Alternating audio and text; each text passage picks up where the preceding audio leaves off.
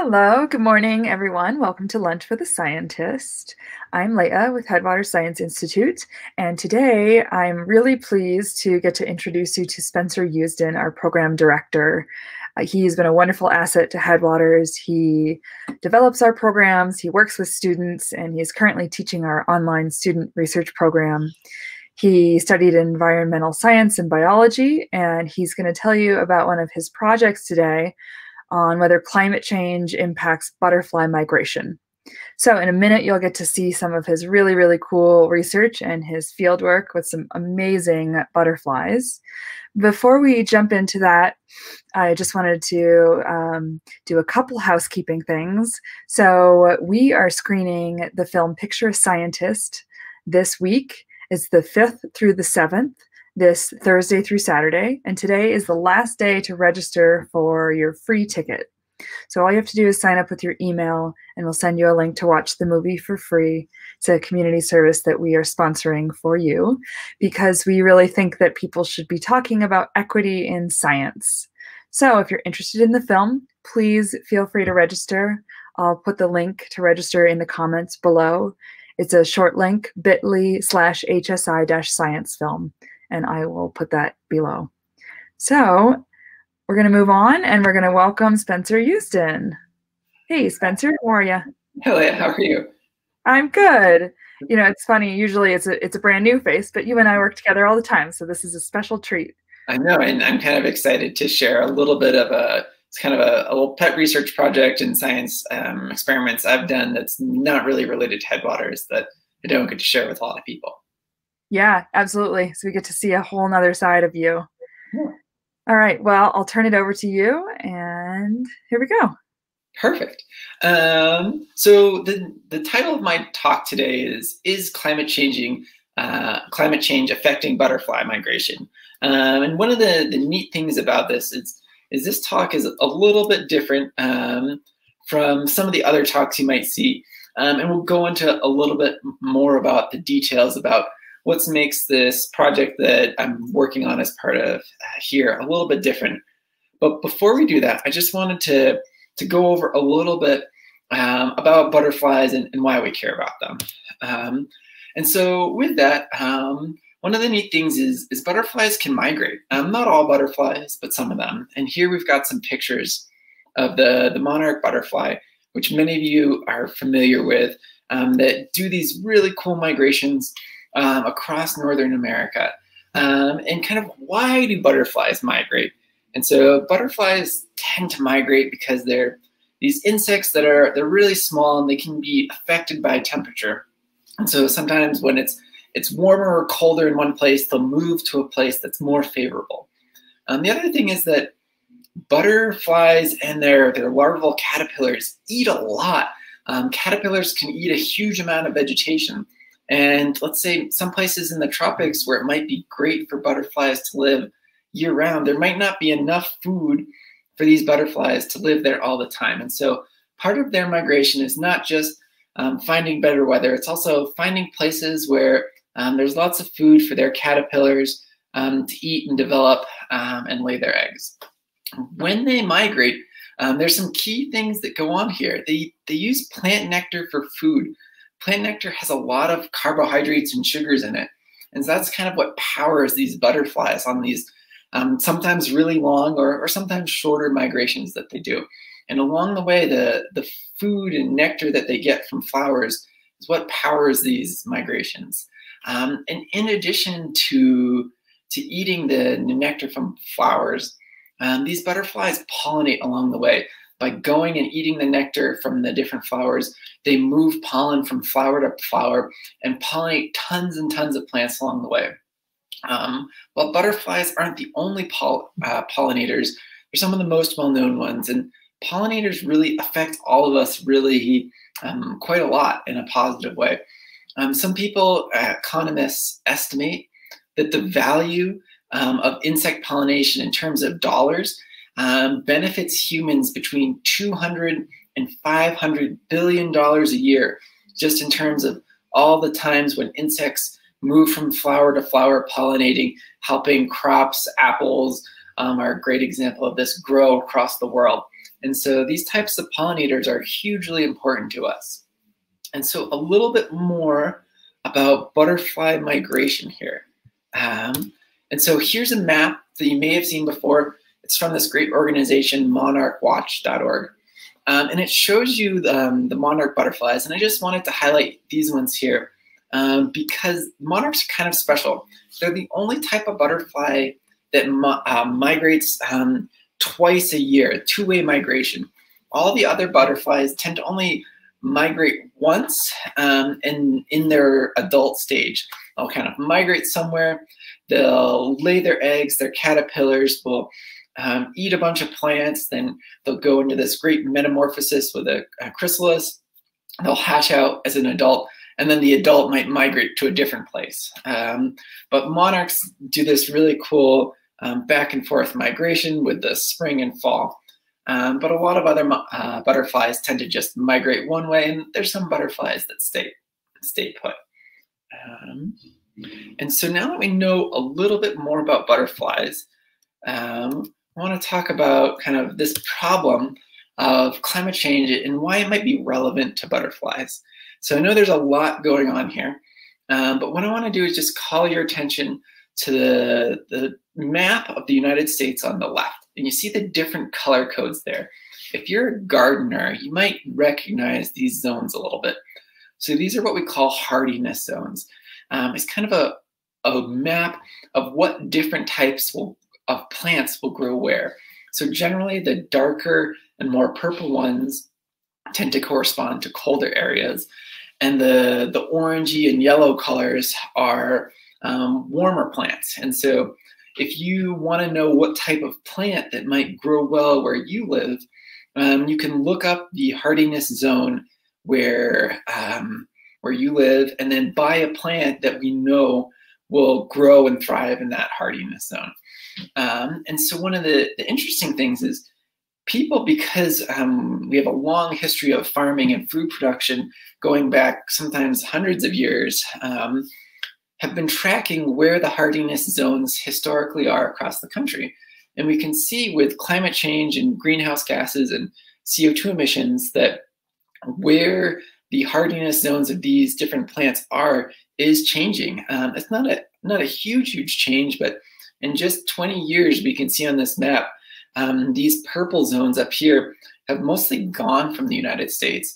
And then filling in their place is some of this lighter purple, and things are kind of generally shifting northward. And so if you're a plant, that kind of impacts how you can live and what you're going to do. And so we also see this when we look at plants. Sometimes plants that normally live in a certain area are being found in a more north, typically colder area than they historically have. And so if we can think about how this might affect butterflies, remember back that nectar is food for all of these butterflies. And so if we start getting different flowers in different areas, that can affect them along the migration. The other really interesting thing that we're going to talk about today is this word phenology. You may or may not have heard this before in science class, but phenology is basically the timing of the development of the reproductive stage. And so basically you can think of it as what time of year do flowers bloom, or what time of year do their first flower buds come out, or what time of year do they make seeds. And the interesting thing is flowers tend to only make nectar during certain parts of the year, during certain parts of their reproductive cycle, when they want their pollen to be spread from one place to another. And so if we can see with this climate change and different flowers in different places, or another thing with climate change is that our winters are getting a little bit warmer, and our summers are also getting warmer. And so sometimes flowers that would typically flower in the summer are flowering earlier in the year, sometimes more in the spring. And that timing is the big thing that we're trying to get at with this question here. Let's see. I want to.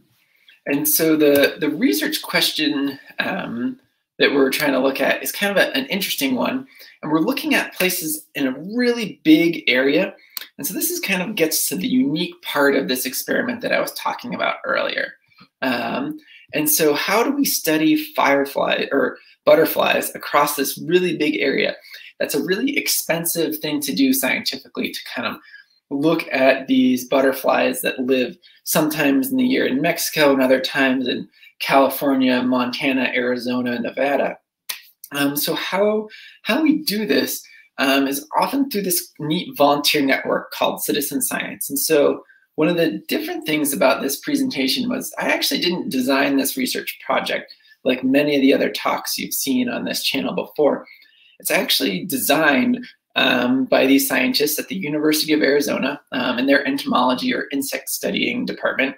And they worked with this group called Adventure Scientists, who is a really cool nonprofit that I'll tell you a little bit more. But what they tend to do is they match people who like to go outside and are willing to collect data with scientists who need data. And we do this thing called citizen science, where citizens just like you and I or any of you go out and volunteer to collect data, and we share this data with scientists that allows scientists to collect data far more broadly than they might otherwise be able to do. So with that, the kind of general research question that we're looking at in this project is climate change causing the timing of butterfly migration and flower blooms to be decoupled? And so historically, butterflies will migrate at the same time that the flowers will bloom, so they have this nectar to eat along the way. But as climate change is changing things in ways we've never seen before, are the flowers and the butterfly migration happening at the same time, or are they at different times? And if so, what's going on?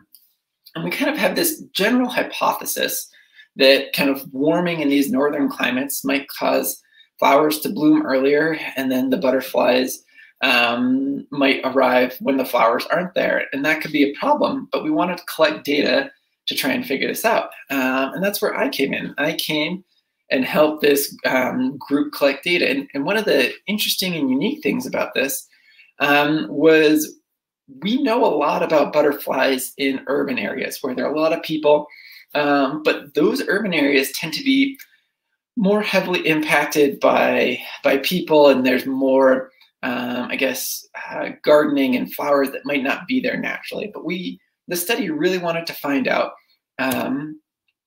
what is happening to butterflies in wilderness areas. And so some of you who may not know me from Headwaters also might be interesting to know I like to go outside and do a lot of things outdoors, and one of them is trail running. And this study wanted to find people who could run for many miles out into these wilderness areas really far from other people, and then collect data on the butterflies there. So this is the map of my commute when I was butterfly science, collecting butterflies.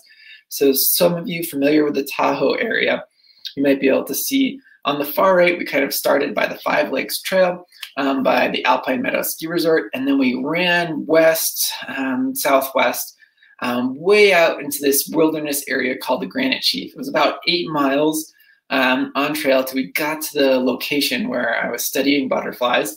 I had this net that I kind of folded up and strapped to my backpack, and kind of ran out there to this place, and I didn't see a lot of people, but we did see a lot of butterflies.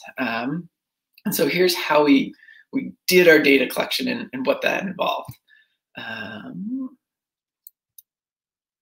Perfect. So kind of our materials and methods, like we said, we hiked out to the field site, and that typically took kind of 2 to 3 hours, depending on how fast we wanted to go that day. And we started by spending 30 minutes counting the plants in their phenophase. And I'll tell you what the phenophase is just a moment, but it's kind of what type of stage these plants are, from flowering to making seeds. And then every time we spent an hour catching butterflies and photographing them. So we'd take them, and if you can see on the left, we would catch these butterflies with this net in the middle, and then we would kind of hold them really carefully and spread their wings apart with tweezers. And that was the scariest part of this whole thing, was working with these really fragile butterflies. and take photos of them. And part of the reason we were studying butterflies is that their identification based on their pattern is pretty relatively easy compared to things like honeybees or flies or other pollinators. And so we could take a photo just with our cell phone camera and then share it with these scientists, and they could ID the butterflies and help us go with that. And then we'd repeat it at a couple different field sites, and I'd do this 3 times of summer. And then I wasn't the only one doing this. There were probably 20 or 30 other people in California doing this and other wilderness locations, and then a bunch of people doing this in other states across the American West. And all of us kind of teamed up here to do this. And our equipment was pretty simple. We just had a butterfly net, tweezers, and then we used this app called iNaturalist, which is really neat. Any of you can log on to iNaturalist and upload pictures of cool nature things you see, and other people can identify them. And you can also go on to iNaturalist and look at an area and see what other people have seen around where you live. So it's a really neat way to figure out the types of things around there. And so first time we went out, we got all our stuff, and we got there and we were ready to collect data. And I guess kind of one of the things we realized pretty quickly is that catching butterflies is really hard. So I've got a video of one of my good friends, Johannes, who joined me for data collection one day. And he's trying to catch butterflies. And butterflies are really well evolved to avoid getting eaten. And their primary predators are birds, who are really fast, much faster than us. And as you can see, catching butterflies is not easy. You kind of wait, and then you try and run around with this net, and you're chasing after this butterfly on this really rocky slope, trying not to trip and fall. And most of the time, the butterfly tends to get away. We kind of made a joke that we had to try to catch butterflies 10 times before we'd actually catch a single butterfly. And so that was one thing that was interesting to me, is how good butterflies are at avoiding being caught. And so that was kind of one of the neat things about this research, and one of the hard things. And so in each place, we also had to calculate or measure the plant data. So we talked about phenology earlier, and here's a great diagram that explains it. We kind of took these pictures of these flowers that were growing in this place, and we kind of saw the buds to the flowers, and the flowers were when we were really seeing the most butterflies. And then afterwards, we could see these fruits and seeds, and we use all these things to do this. And one of the neat things was we could see the cycle of different flowers throughout the summer, because we go back to the same time, same place, multiple times a summer for multiple years. I could see that this type of flower was first, and then this other one, and then there were a whole bunch of flowers kind of in the middle, and then there were a few at the end. And getting to know when the different flowers came through was a pretty neat part of this experiment. Another interesting thing that we learned through all this is that taking pictures of butterflies is really hard. On the left here, we've got a picture. I'm trying to hold this butterfly and hold it still without kind of hurting it, because they're super fragile, to be able to take a picture. And this happens so many times, is that the butterfly started to get away, and you have to kind of just let it go, and you get this blurry picture of a butterfly, because it's really kind of, you really don't want to hurt these butterflies. And on the right, we have this picture of a California tortoiseshell, which is one of these really beautiful butterflies. And you can kind of see how we basically hold the butterfly in our hands, and then we put it on just the very tips of our fingers. And then we take these really thin pair of tweezers, and we really gently slide the tweezers in between the butterfly's wings. And one of the ways you can tell a butterfly is when they're resting, their wings are up. Moths tend to rest with their wings down. So we have to kind of gently separate these butterfly wings with tweezers and hold them still enough. And these butterflies are pretty scared at this point. They're trying to flap their wings. And so that was another really interesting part of this, was trying to hold these butterflies still and take good pictures without hurting them. And they were really strong. A couple of the pictures I have of some of these bigger butterflies, their wings were pretty strong, and you could feel them kind of pushing against your fingers and trying to get away. And so all that was pretty neat. And so now I want to talk a little bit about some of the data that we found, and they're still kind of collecting data, and we're in the early phases, and so it'll look a little bit different from some of the data that you've seen before in these presentations. And so what we're trying to do is to figure out, when do different types of flowers bloom? And so on the first column coming down, we've got a bunch of the common types of flowers that we have in the areas that I was doing. And then just based on my observations, I kind of put this diagram together to give you a sense on how some of these flowers bloom earlier than others. And one of the neat things that I saw was this mountain mint was actually one of the only plants that was around and flowering that we would see butterflies going to in the late season, the August and September. And so it seemed like a lot of butterflies, that was their only source of nectar around. And then what we want to do is, now that we know when the different plants are blooming, we kind of put this butterfly migration on there, and we say, this is when the butterfly migration happens, and these are the plants that the butterflies are eating. And so this is kind of all just to collect a baseline, because remember, we're studying these butterflies in wilderness areas because we really know very, very little about this. There hasn't been a study that's ever tried to describe when butterflies migrate, or even really when flowers bloom in wilderness areas across the Western United States. And so there's a huge amount we don't know. And the first step is just trying to figure out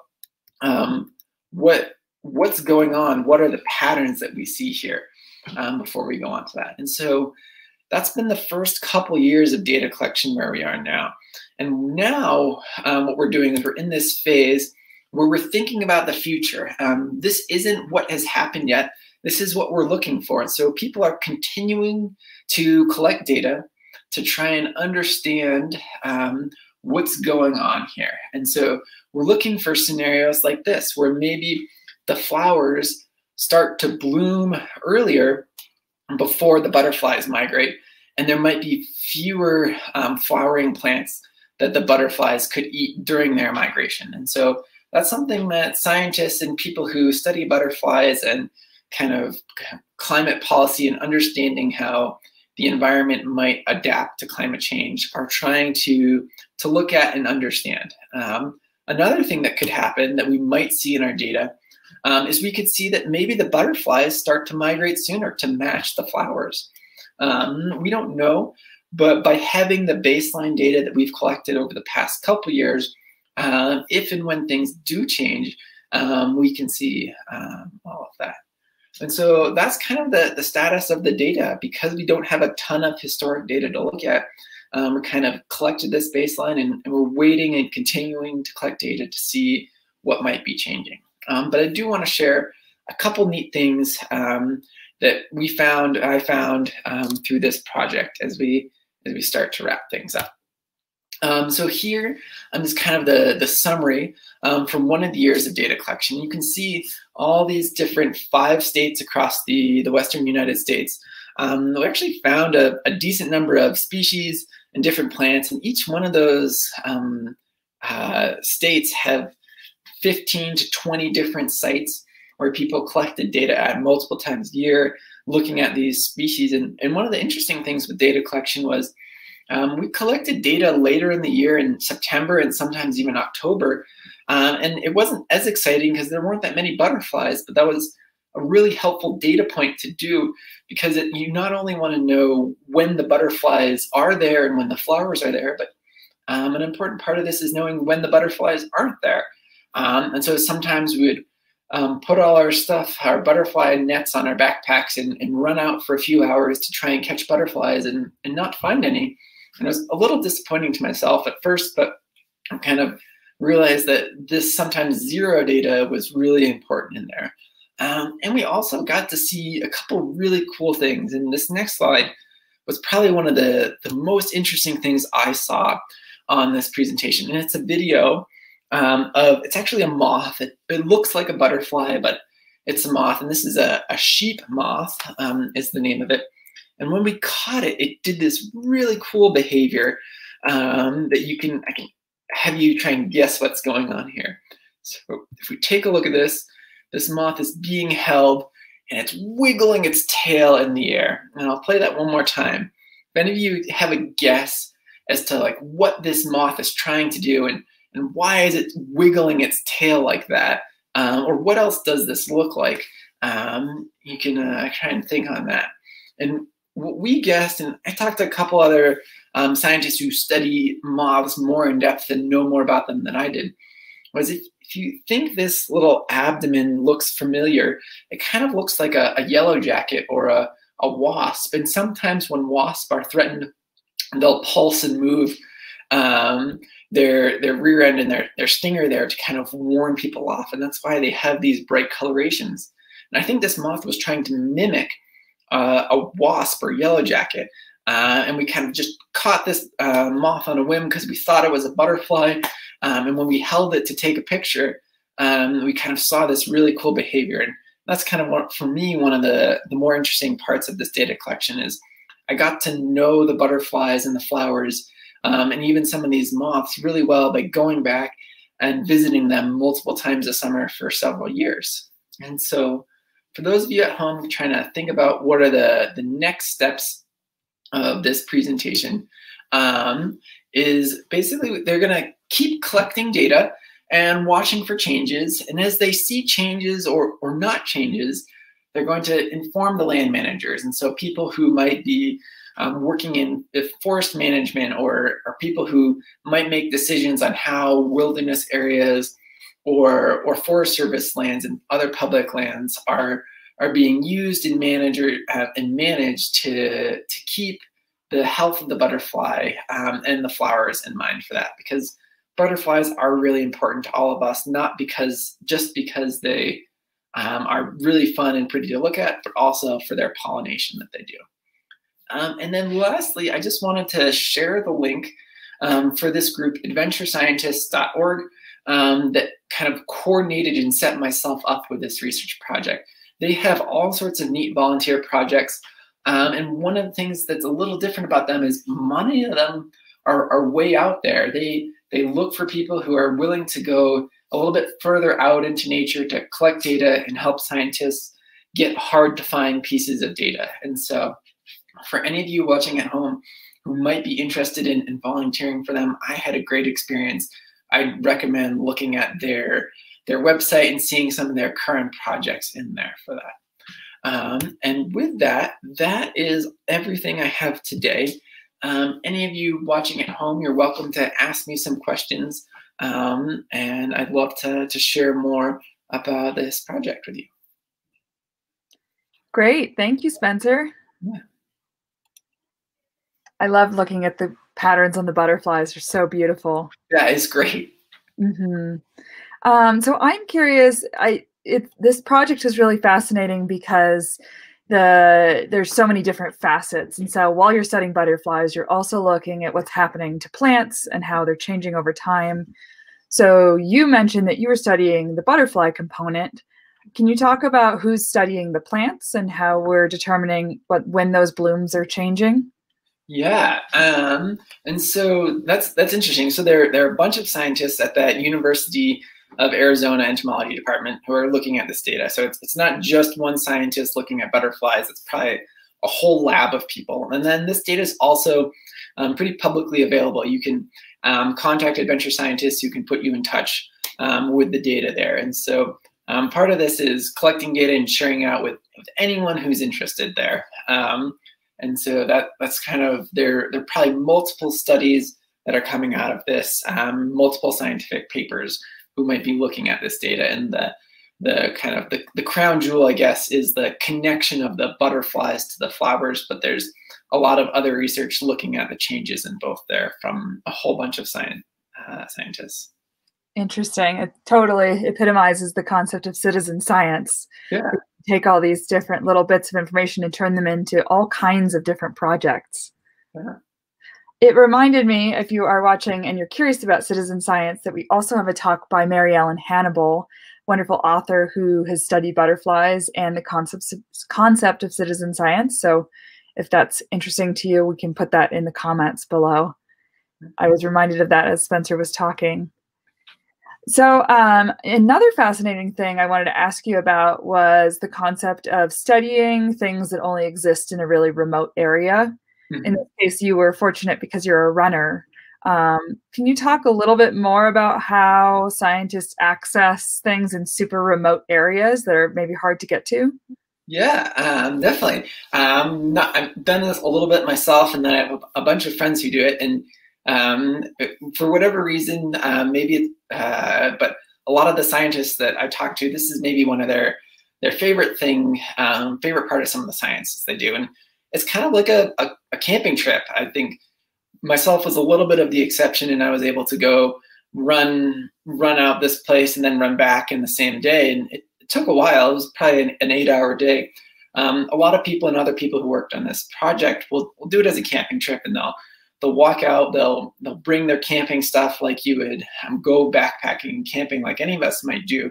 But they'll also bring their science equipment, and they might hike out one day and spend a few days in their field site, kind of collecting data and doing all this along the way. And so it's pretty neat and fun, but you do have to kind of think about safety a little bit more. The video of my friend catching the butterfly is pretty rocky terrain, and you're having to basically chase after these butterflies almost as fast as you can.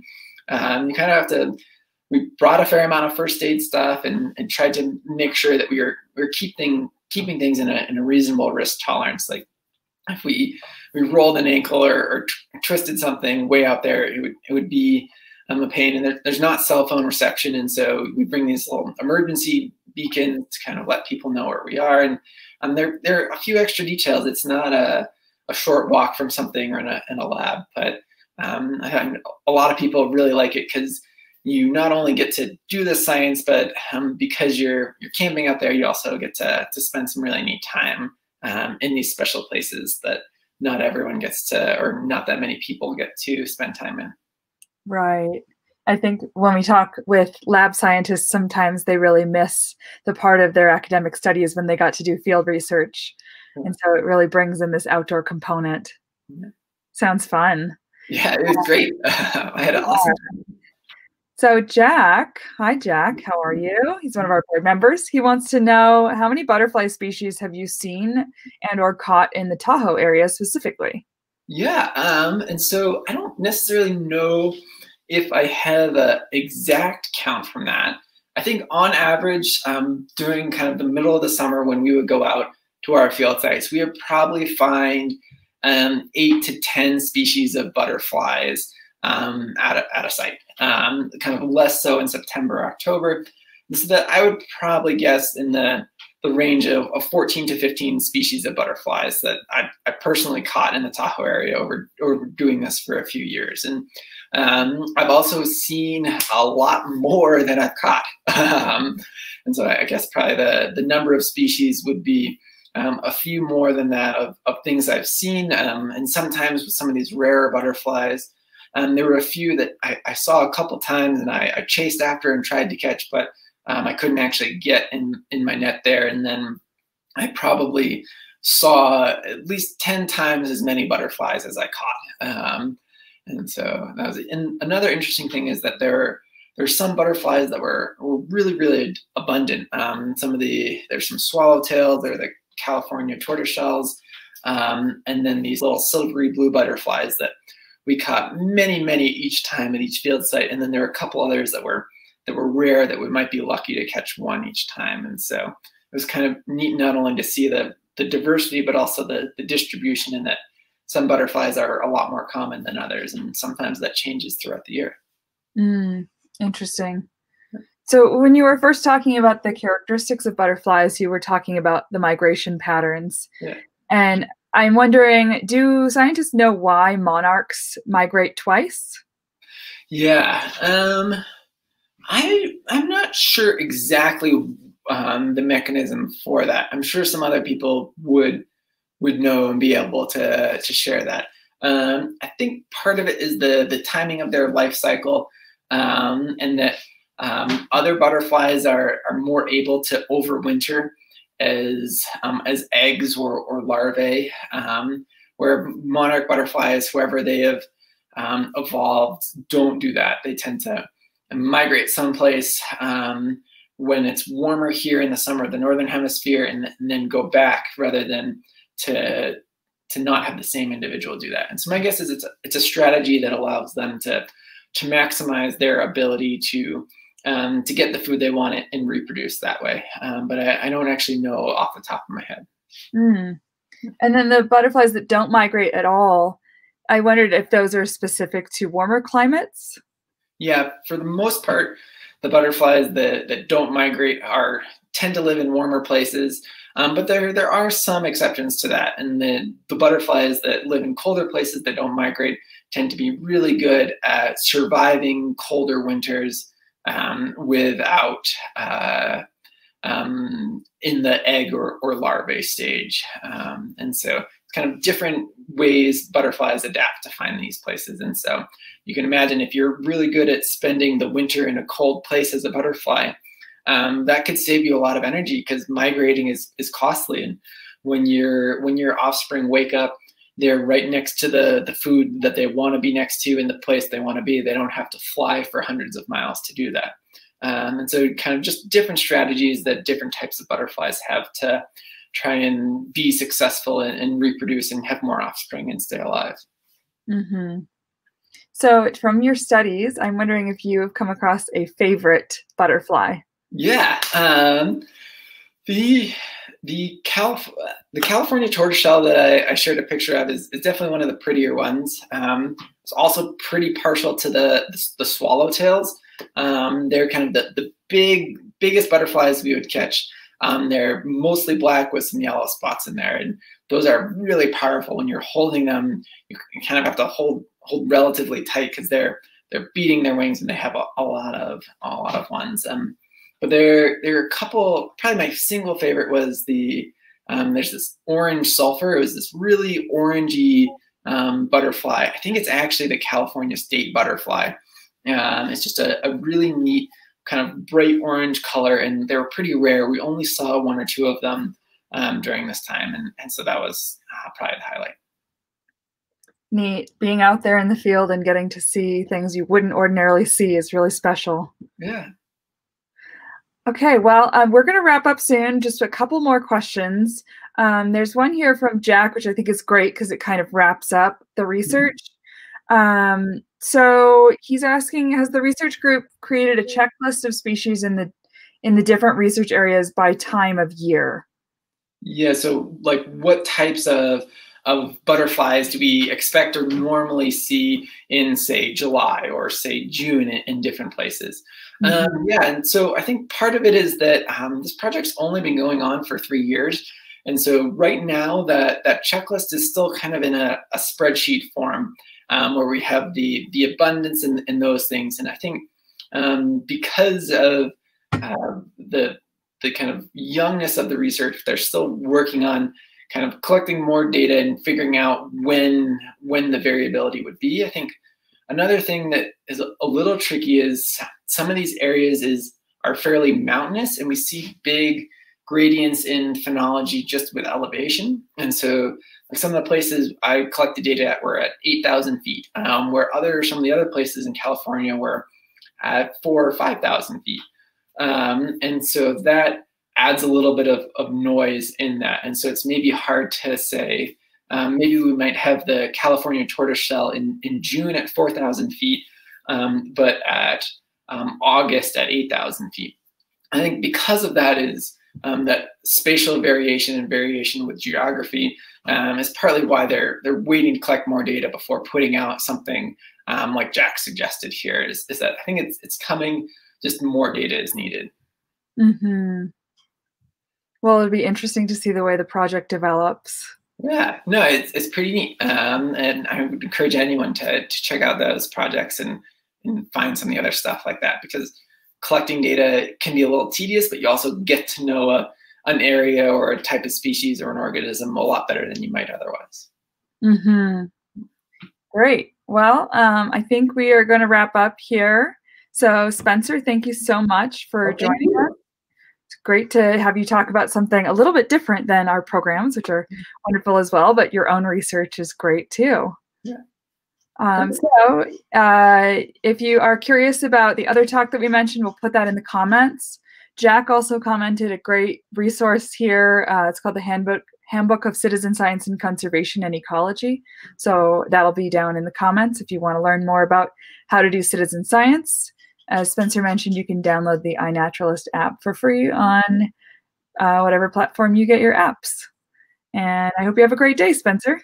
All right, thank you too. Okay, bye.